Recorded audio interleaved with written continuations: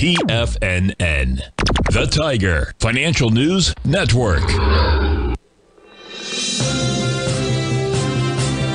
TFNN, headline news update.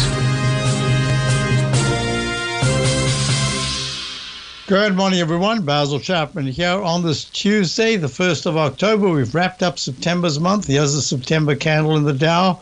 Look at that, called Chapman Wave Green Roman candle. I'll talk about that in my show. Leg D, maybe a peak D this week in the weekly chart.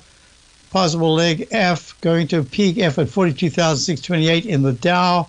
One of the reasons why we've been cautious, been taking profits for my subscribers to my opening call is based on the technicals, everything looked pretty good. Based on the Chapman Wave notation, it suggested, as usual, this is an appropriate time last week to start taking profits and actually start a short position in one of the indices. We're looking at the S&P right now.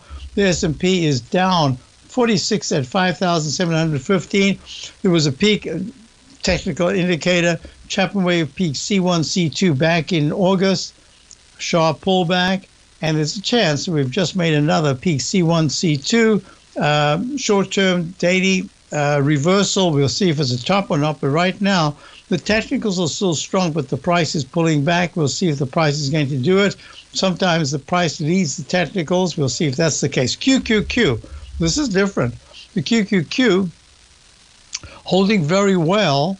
Had made a peak D underneath the previous all-time high of 503.32. Here it is down 5.5 for 482.60. We'll see where this goes in the next couple of days. You got the IWM.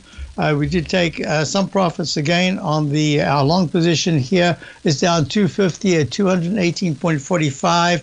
Also made that fourth highest peak in the Chapman Wave, the peak D, so got to be careful. Let's go to the gold. Gold is up sharply. That's because of the news coming out here, further attacks on Israel, up 31 at 26.90.